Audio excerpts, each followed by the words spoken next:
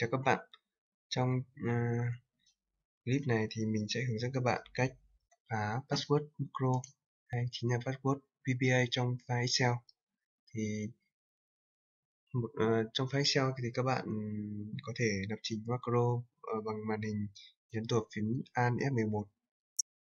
Thì ở đây các bạn thấy là có project này, vbaProject thì đã được bảo vệ bằng password. Đây chính là password bảo vệ code của macro trong file Excel. Thì để phá được password và các bạn xem được code của macro đang xử lý những gì thì các bạn tắt cái file Excel đó đi, và các bạn sử dụng một chương trình hexa editor nào đó. Ở đây mình sử dụng là chương trình xpi32. Đây là một chương trình miễn phí mà các bạn có thể download được trên internet. Dùng chương trình hexa editor, các bạn mở file Excel mà các bạn muốn phá password macro. Thì đây là màn hình hexa mà để mở file Excel.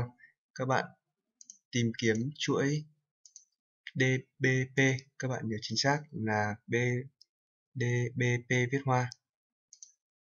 Thì đây đã tìm kiếm được chuỗi dbp và các bạn thay chữ b hoa bằng chữ x như trên màn hình và các bạn xếp file, tắt chương trình hexa editor đi.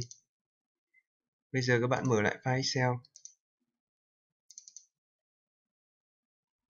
thì chương trình file Excel sẽ báo lỗi là không tìm thấy key. Cái key này chính là cái key quyết định cái password của macro. Thì các bạn click yes và các bạn nhấn chuột phím Alt F11 để mở lại màn hình VBA. Còn Excel báo lỗi, các bạn click OK. Các bạn click chuột phải vào vbaProject, chọn VBA Property, chọn Tab Protection và các bạn nhập lại password của các bạn vào đây. Như vậy mình sẽ ghi đè password của người ta bằng password của mình. Ở đây mình sẽ đặt tạm password là 123456 và click OK. Bây giờ các bạn xếp file,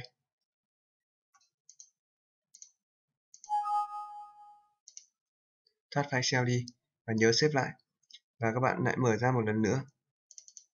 Bạn mở file Excel ra một lần nữa. Nhưng bây giờ thì các bạn hoàn toàn có thể xem được macro, bởi vì cái password bảo vệ macro bây giờ đã là password mà các bạn vừa đặt. Các bạn nhấn chuột phím Alt F11 để xem macro và các bạn click vào vbaProject. Chương trình đòi các bạn phải nhập password thì các bạn nhập password mà các bạn vừa đặt vào, 1 2 3 4 5 6, click OK. Như vậy là các bạn đã xem được code của macro của file Excel đó. Ở đây là có một cái function mà mình đã viết tạm để hướng dẫn các bạn. Chúc các bạn thành công.